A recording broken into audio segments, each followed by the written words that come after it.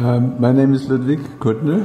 I was born on August 18th, 1946 in Munich, Germany.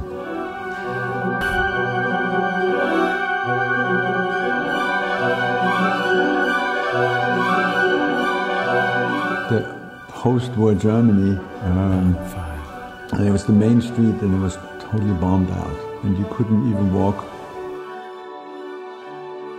It was a street where there were rubble, collapsed buildings, and you walked like little walkways through the rubble. And there was the main street, a large street.